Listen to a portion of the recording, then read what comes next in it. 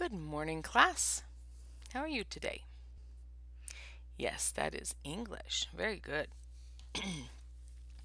Today will be my last story I read with you. We've been reading a long time, but next week is our last week of school, and it is filled with so many things.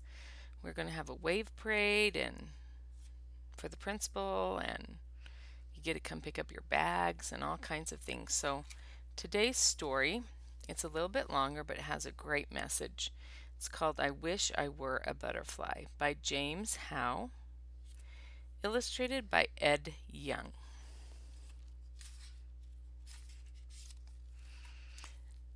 Now I'll show you the picture so you know what I'm reading, and the picture is very dark, but can you see the cricket down here in the corner? For most of the crickets in Swamp's Wallow Pond, sunrise was a happy time.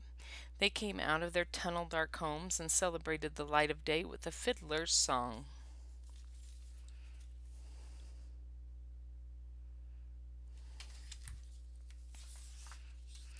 But the littlest cricket was sad. "I want to stay here," he told his mother. "In the dark?" she asked. "What will you do in the dark? You must come outside to make music." Then I won't make music," said the littlest cricket defiantly. "I don't have anything to sing about anyway." "You don't want to come outside. You don't want to make music. The next thing you know," his mother scolded, "you won't want to be a cricket." The littlest cricket sighed. Had his mother guessed his secret? "I wish I were a butterfly," he said softly, but his mother didn't hear. "Outside with you this minute," she said.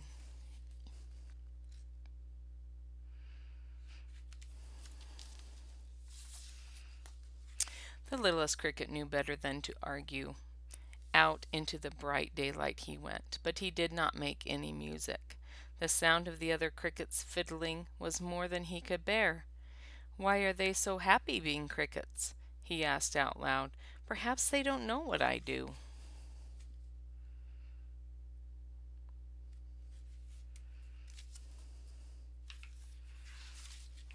"And what is it that you know?" asked a passing glowworm.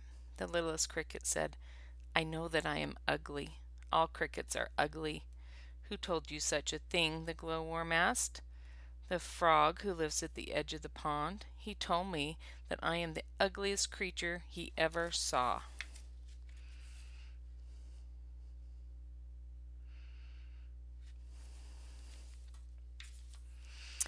"Well," said the glowworm, inspecting the littlest cricket with care, "you are not the handsomest thing in the world, but you are far from the ugliest. Look at me. I'm no beauty myself."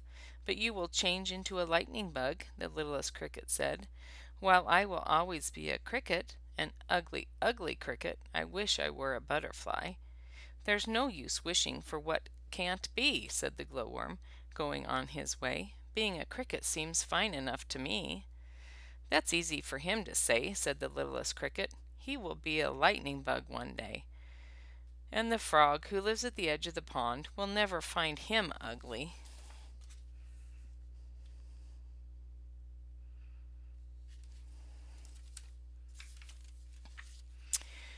"What do you care what the frog who lives at the edge of the pond has to say?" a ladybug asked from atop a daisy. "If he told me I was ugly, I wouldn't care one bit." "But who would ever say you are ugly?" asked the littlest cricket. "Everyone can see how lovely you are. I am the color of a lump of dirt, but you are the color of laughter, if such a thing could be." This amused the ladybug. "Perhaps you are right," she said, "but then you must learn to be content with what you are and not mind what a silly old frog tells you."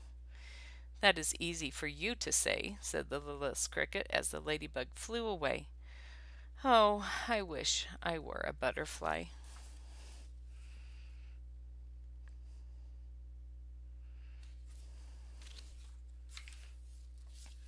He jumped onto a lily pad and drifted across the pond. "I'll talk to the old one," he thought. "She'll help me." But seeing his reflection in the water, the littlest cricket started to cry. "Why am I so ugly?" he asked his mirrored self. "Why can't I be A dragonfly like me? And you see the dragonfly in the corner.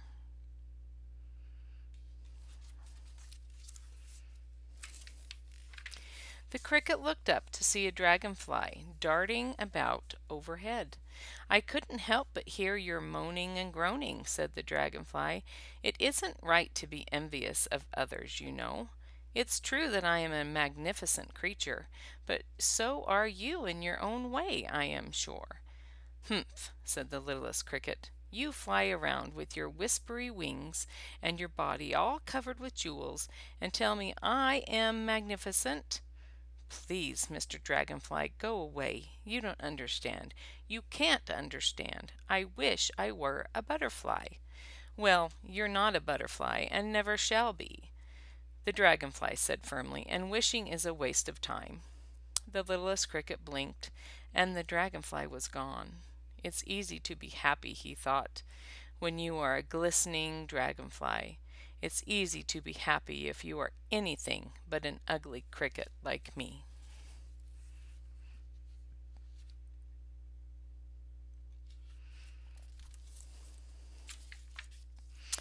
In the middle of her web, on the other side of Swamp Swallow Pond, the old one was waiting. "I am good at waiting," she had told the cricket once. That is a spider's life, spinning and waiting, waiting and spinning. Today, when the old one saw the littlest cricket hop off the lily pad, she could see how sad he was. "It's a lovely day," the old one called out, "and lovely days are too short to wear long faces. What's wrong, my friend?" "I am ugly," said the littlest cricket.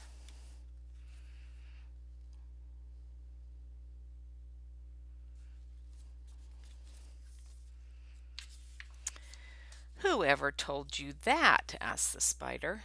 "The frog who lives at the edge of the pond. I am the ugliest thing that ever lived. Oh, how I wish I were a butterfly." The old one began to laugh. "Butterflies are pretty enough to look at," she said, "but they are no more special than you." "Not special?" cried the littlest cricket. "They are the most beautiful creatures in Swamp Swallow Pond, and maybe in all the world. I wish I were as special as that." The old one said nothing, but continued to laugh. "I thought you would understand," the cricket said. "You don't envy the butterfly because you're so beautiful yourself."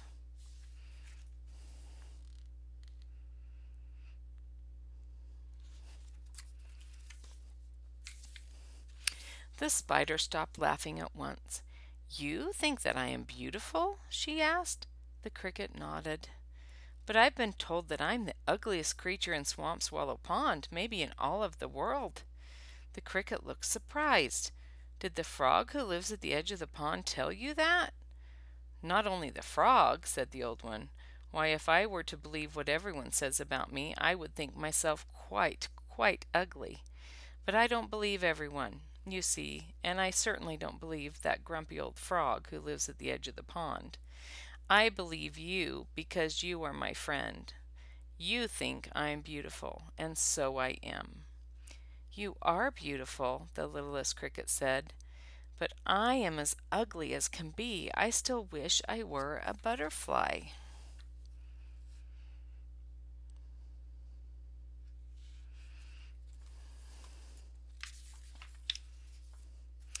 The old one asked the littlest cricket to follow her to the water's edge.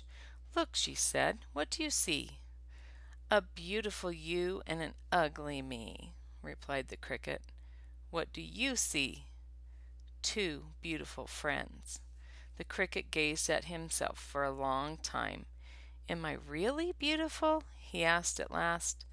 "To me you are," the old one said, "more beautiful than any butterfly I've ever seen." The littlest cricket looked back at his reflection, and to his surprise, his ugliness began to fade away.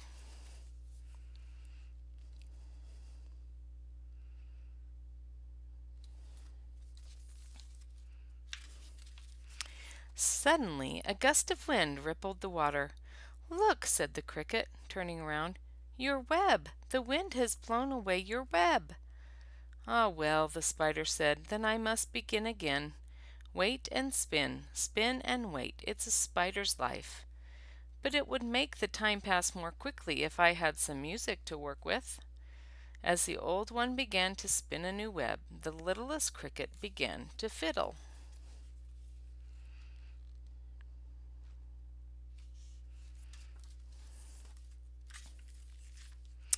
And a butterfly flying past heard the sound and said, "What beautiful music that creature makes! I wish I were a cricket."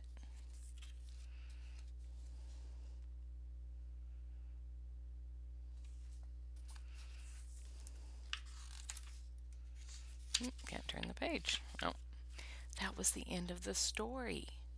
So do you see? Through the whole story, Cricket thought he was ugly because of one comment that the frog said to him that he was ugly. And finally, at the end, the old one, or the spider, told him that he was beautiful because of who he was, and that he had his own things that made him beautiful, like he made beautiful music. And then the butterfly flew by and said to him that he was beautiful and wished he could make music like that. And sometimes we look at other people and wish we had what they had because we feel like we are ugly in a way and wish that we were just like them and were as pretty as they were, or wish we had what they had. We need to remember that we are beautiful. We are all beautiful. We all have our own talents, we all have our own abilities, and we are all beautiful. So I want you to remember that as you go out into the summer and into next year as second graders, that you are all beautiful and wonderful, and you're all friends to each other, and we can help each other, especially when somebody has a hard day like that, like Cricket. Help them get over that hard day and tell them they're beautiful and wonderful. And I have loved being your teacher, and you have been so nice and complimentary to me during this whole year, and I have loved that. So, this book is probably one of my favorite books I've read to you during this last couple months. I Wish I Were a Butterfly by James Howe. Okay, goodbye.